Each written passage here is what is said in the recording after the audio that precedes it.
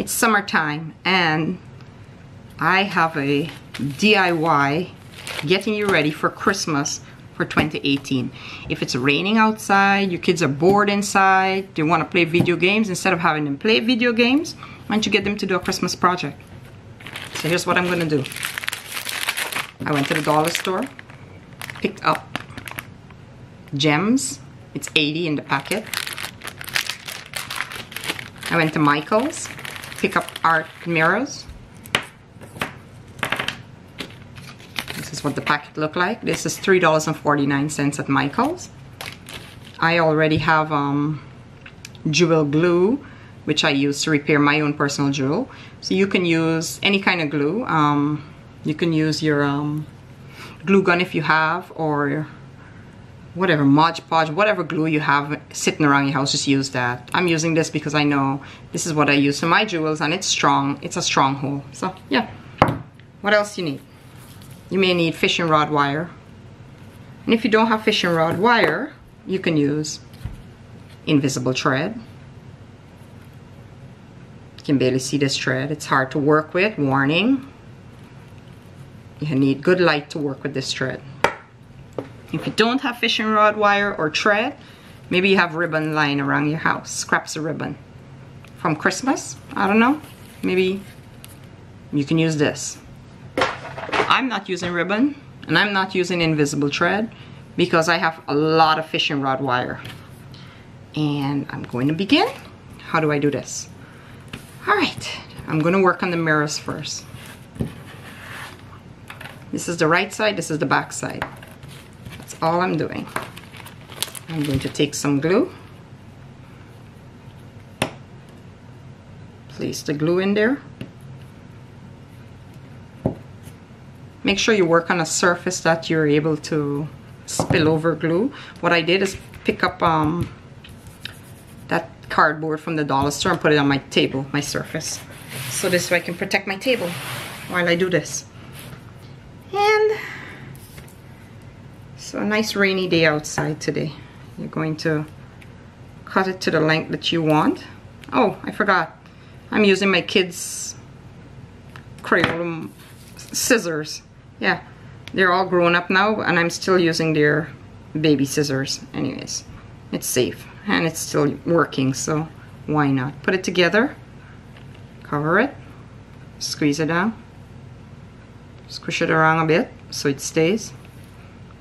Don't pick it up because it'll fall apart if you pick it up. I don't want to demonstrate it falling apart, but if you pick this up, it'll separate. So don't do that. Just let it sit, put it aside, and let it sit. Let it sit. Check how long your glue takes to dry, and then you can check it when that dry time has passed. Mine takes an hour, so in an hour I can pick this up. The dollar store one, you don't need glue. You just pick up the gem have a sticky back end. So all you need to do is get your wire or your thread or your ribbon, cut it out, line the ends up, take the gem, turn it over, place it together there. Look, it's stuck. I can actually pick it up. Don't do that though.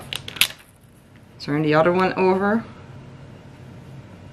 Put it on top neatly, squeeze it together, voila, you're done. See, get the kids to make a couple of these. If your tree is 7.5 feet, I will use 150 in my tree. Sometimes I can go a bit overboard. If I have a lot of time and I make a lot of these, I'll just use them all. I'll probably go for 200 if I could. But yeah, if you have a 6-foot tree, put 100. The tree will be nice and sparkly. Just sparse it out inside the tree with your lights. If you have a 5-foot tree, use 50. If you have a 4-foot tree, hey, use 100. Why not? Make the tree really sparkly. Yeah, but you should use 40. That's the range that I work with.